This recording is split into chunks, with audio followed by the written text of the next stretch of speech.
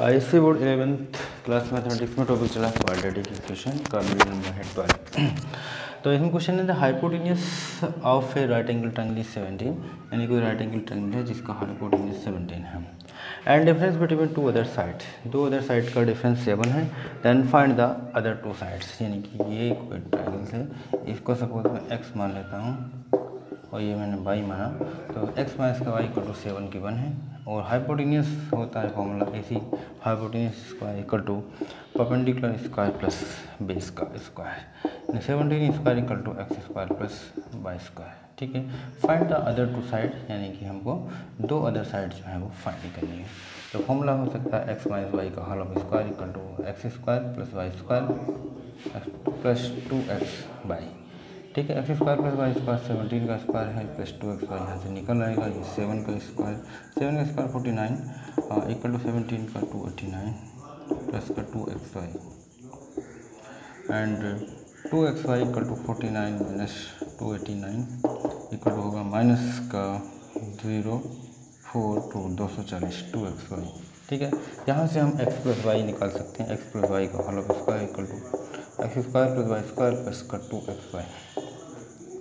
X square Y plus Y square 17 का square plus 2x Y था minus का 240, x plus Y का whole of square equal to 289 minus 240, subtracting करेंगे 49, x minus का Y का whole of square equal to 49, यानी x plus Y equal to होगा 7। Equation number 3, x plus Y equal to 17 का square में mistake तो नहीं हो गया, 17 का स्क्वायर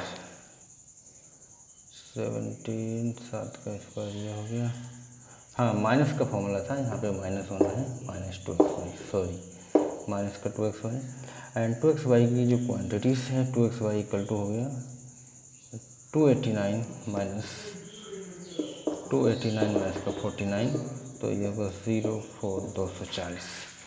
ठीक है, 2x वाई इक्वल टू 240, यहाँ प्लस का फॉर्मूला अप्लाई होगा तो प्लस 240 से ऐड हो जाएगा और ऐड होने के बनेगा 9 एंड 529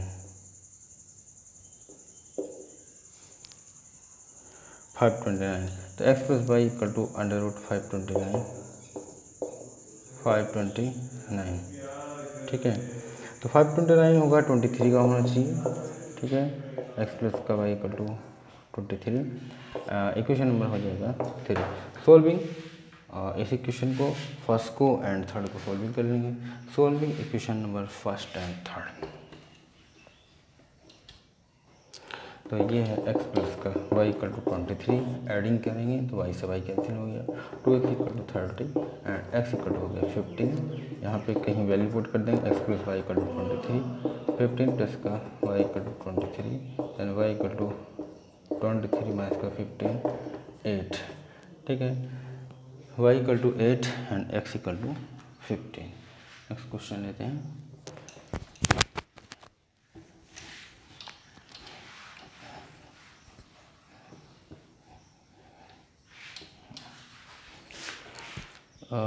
नेक्स्ट क्वेश्चन है the some of to number is 9, some of to number is 9, दो नंबर का सम 9 है, सम of their square is 41, some of their square is 41, उनके स्क्वायर का सम 41 है। तब वन नंबर को x सेलेक्ट करेंगे, then find the other number, यानी कि वन नंबर को टेकिंग करना x, ठीक है, and find the other number, एक नंबर को x टेक करके उसका इक्वेशन बनाना है पहले और उसके बाद इसको सॉल्विंग करना है। ठीक है, taking the first number is x and solving the equation या solution by the quadratic equation. तो लेट कर ले रहे हैं, let some of to number is x and y है। ठीक है, number is x and Y, x के टर्म में इक्वेशन बनाएंगे तो x प्लस का y इक्वल टू है 9 first equation, there some of square यानी कि स्क्वायर का सम x square plus Y square equal to 41।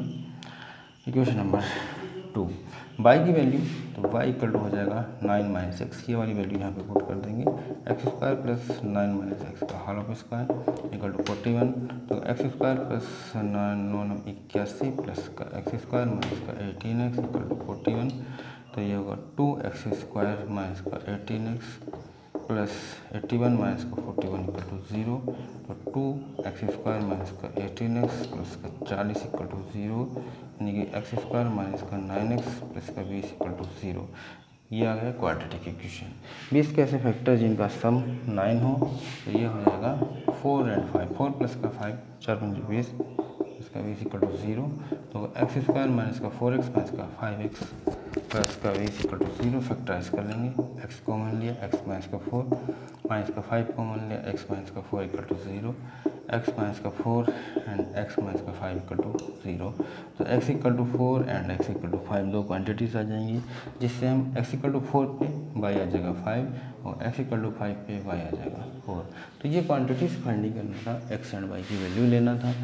x plus Y equal to 9 है, x इक्वल टू 4 यहाँ पुट करेंगे तो y 5 आ जाएगा, x इक्वल टू 5 पुट करेंगे तो y इक्वल टू आ जाएगा 4। ठीक है, नेक्स्ट क्वेश्चन लेते हैं।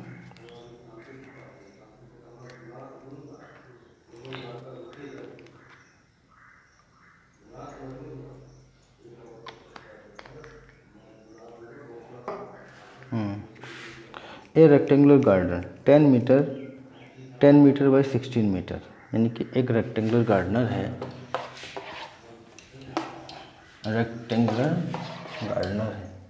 ए रेक्टेंगुलर गार्डनर 10 बाई 16 मीटर, ये 16 मीटर या और 10 मीटर ये एक रेक्टेंगुलर गार्डनर है 10 by 16 metre, by the surrounding A concurrent wall is a uniform Beth. ठीक है, the area of the wall is 120 square metre, find it Beth. अब देखिएगा इसके चारों ओर एक पाथ बना हुआ है, ठीक है, एक पाथ बना हुआ है, ये 16 मीटर और ये 10 मीटर, जिसकी जो बेथ है यानी कि जो चौड़ाई है वो समान है, इक्वल है, ठीक, इक्वल है। तो यहाँ x है, यहाँ भी x है, यहाँ भी x होगी, यहाँ भी x होगी और यहाँ भी x होगी, इक्वली x है। ठीक है, तो area of park equal to 120 square metre, जो ये जो है मैदान, ये टहलने का जो मैदान है यानी बाग है, इसका एरिया यानी area of equal to 120 square metre यानी कि मीटर स्क्वायर है। इसकी वेथ यानी x की वैल्यू फाइंड करना है, x is the width of बाग। अब देखेंगे अगर इसका कंप्लीट एरिया लेते हैं, ये x होगा और x इधर होगा, तो ये हो जाएगा 16। अगर इस लेंथ को कंप्लीट को लिया जाए तो L इक्वल टू हो जाएगा 16 प्लस 2x, x इधर और x इधर।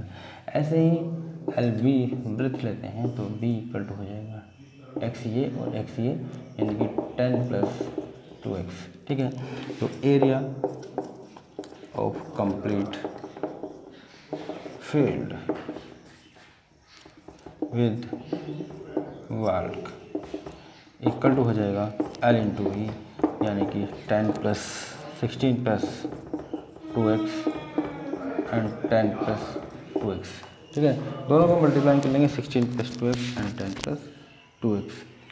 अब क्वेश्चन में कहा है जो कंप्लीट का जो एरिया है, ठीक है, जो कंप्लीट का एरिया इस एरिया के अंदर वाले के इस एरिया के और इस एरिया के बराबर होगा। कंप्लीट का एरिया आ चुका है, तो ये होगा एरिया 16 इंटू 10 अंदर का एरिया प्लस बाग का एरिया 120 दे रखा है, यानी कि 160 प्लस 120 इक्वल टू ये फॉर्म बना है। इसे क्वाड्रेटिक इक्वेशन बनाएंगे और x की वैल्यू फाइंडिंग करेंगे। 16 की 10 से मल्टीप्लाई 116, 16 प्लस का 20x प्लस का 4x स्क्वायर, ये कैंसिल हो गया, तो 120 equal to 5x plus 4x square. ठीक है, यहाँ से कुछ कॉमन निकाला जा सकता है। 4x² प्लस का 52x माइनस का 120 इक्वल टू 0। 4 कॉमन निकालते हैं, x² प्लस का 13x माइनस का 40 इक्वल टू 0। 40 का एक्स फैक्टर जिसका डिफरेंस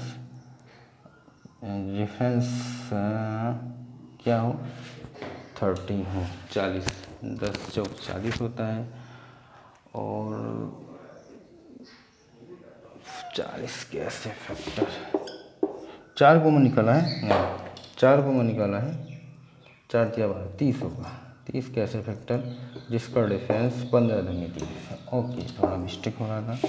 x² प्लस का 15 माइनस का 2x माइनस का 30 इक्वल टू 0। तो x² प्लस का 15x माइनस का 2x माइनस का 30 इक्वल टू 0, यहाँ कॉमन लेंगे। x कॉमन लिया तो x प्लस का 15 माइनस 2 कॉमन लेंगे, x प्लस का 15 इक्वल टू 0। x प्लस का 15 equal to 0 and x minus 2 equal to 0। तो x इक्वल टू आएगा 2 और x इक्वल टू आएगा माइनस का 15। तो x इक्वल टू 2 आ जाएगी इसकी क्वान्टिटीज। यही वेथ ऑफ पार्क यानी x इक्वल टू 2 मीटर, ये होगा वेथ ऑफ पार्क। ठीक है, जो रास्ता बना हुआ था या बाल्क था उसका जो विड्थ होगा वो हो जाएगा हमारा 2।